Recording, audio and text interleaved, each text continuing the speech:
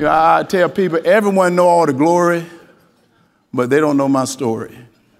And I want to acknowledge my wife and thank UNT for having me here as well in the speaking series, because whenever I can get up and share my story, I'm excited about it.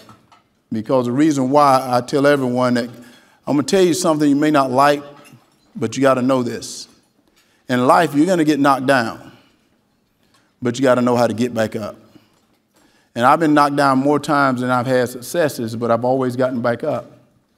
Because I started out in Wrightsville, Georgia, a little town that only had a Dairy Queen and Piggly Wiggly. And I started out, as my mom said, I was big bone, with all the other kids, you were fat.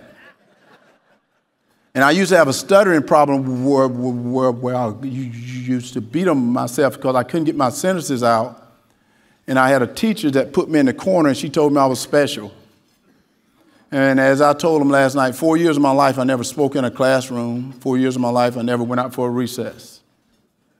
And what was so strange about that is I used to get bullied. I used to get beat up on the bus. I used to get beat up all the time. And what's so funny, I remember the last day of school in the 8th grade, I decided I was going to go out for recess. And as I was going outside, there was this kid that jumped on me named Anthony Logan. I still can remember his name, Anthony Logan. He jumped on me and he beat me up. And I remember that name because I'd be Facebooking him, tweeting him, trying to find him today and stuff. And no, I'm not going to do anything because he beat me up, but he also woke me up. Because when I got home, I was looking at Gilligan Island, and I still can remember this voice coming to me saying, "Bo, you quit that crying," because my nickname is Bo. And he said, "Bo, you quit that crying." Said, "No one else will ever beat you up again. And no teacher will ever put you in the corner again either." And that's the day of my life I started working out. I started doing about 5,000 push-ups every day, 5,000 sit-ups every day.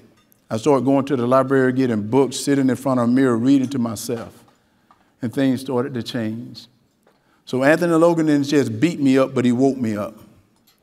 And because of that, that's when my life started to change. And I started getting scholarships, not just in the athletic world. I started getting academic scholarships to go to college.